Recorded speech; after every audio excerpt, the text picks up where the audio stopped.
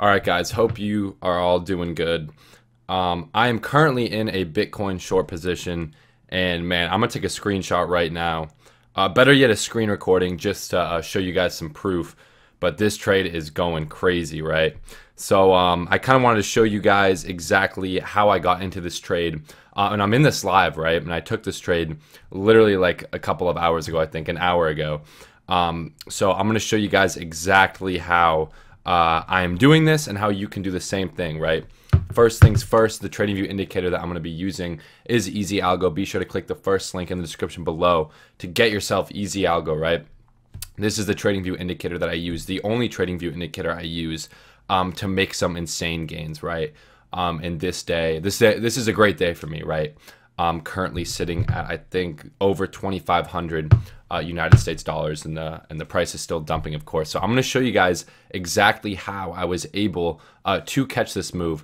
Now, I was already in a short from, or actually a couple of shorts from up here, you know, at these levels, but I took a majority of the profits from those down here at this low level. And I posted that all in the Discord, but I was looking at this level right here to take a short, right? I think I got it in trade at around 19.96, maybe 19.9-ish, somewhere around here. And reason being was that it was a swing failure, right? It was a swing failure of this high candle wick right here, right? So price came above that candle and started to break below. Now, what you'll also notice on the 30-minute time frame was that we had an EzAlgo sell signal. So we had an EzAlgo sell signal, and I saw that it was not confirmed yet, but it was trying to confirm on the 30-minute time frame. So, you know, that would have been a great short to enter. You know, you also could have caught a swing failure right here, or a swing failure right here, right, of these candle wicks.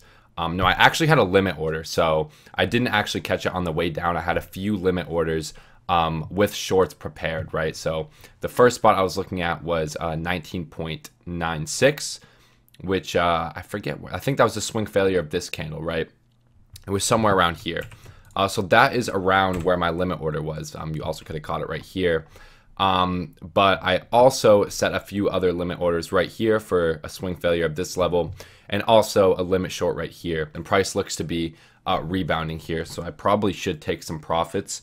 I'm really waiting for us to come down to this low level though, or even lose that, better yet. Pretty much my trade thesis from a technical standpoint was trying to catch some of these swing failures, right, with limit orders. But really, my thesis is on SPY, right, because SPY is dumping pretty heavily. All right, we're getting rid of that, right? So if we lose this double bottom right here, right, if we lose this level, it's lights out, and we're barely hanging on to it, right? So my trade thesis is that we're going to lose this level, probably come down more, right? Probably come down more to, you know, geez, what is it, yellow?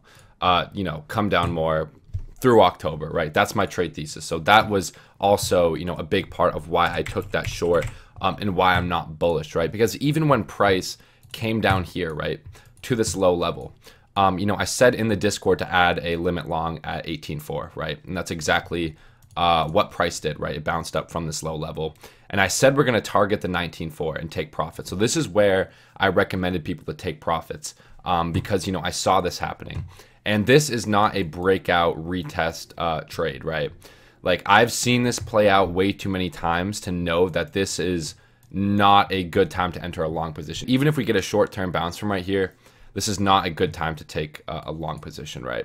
I've seen this play out way too many times. And by the way, I'm posting all of these in the Discord too. Like, these setups I'm posting so you can follow, right? I'm not just keeping these to myself. So if you want to get EzAlgo and get in the Discord, you know where to go. But like I said, right, we got a hike and ashy candles. We are in this range, right? We are in this range right here. And we broke out of this range, right? We broke out of this range.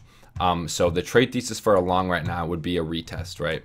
Would be to break out of it, right? Come back down and retest. This is not a retest that I like to see. This is what I call a deviation, because we were still faced with resistance right here and also a swing failure right here.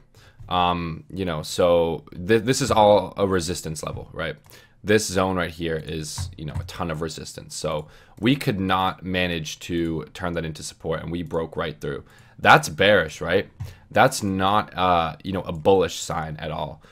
You know, for me to be bullish, I'd like to see a clean reaction from the zone right here. I'd like to see a clean reaction where we'd come back down into the zone and find some support before going back up, right? And do something like that.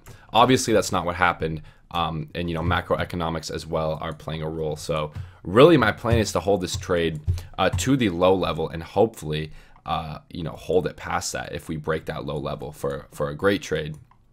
But, you know, I just thought I'd record because I literally just took this trade an hour ago, had some limits set up, and I wanted to show you guys how I entered, why I entered, and, you know, my trade thesis and how you can do the same thing. So if you'd like more videos like this where I'm showing you a trade live, maybe some sort of live trading, or I just took a trade and I'm showing you guys my thought process when I'm in it, definitely be sure to let me know in the comments below. I'd love to do more videos like this where it's real price action, real time, and I can show you guys step by step how you can do it.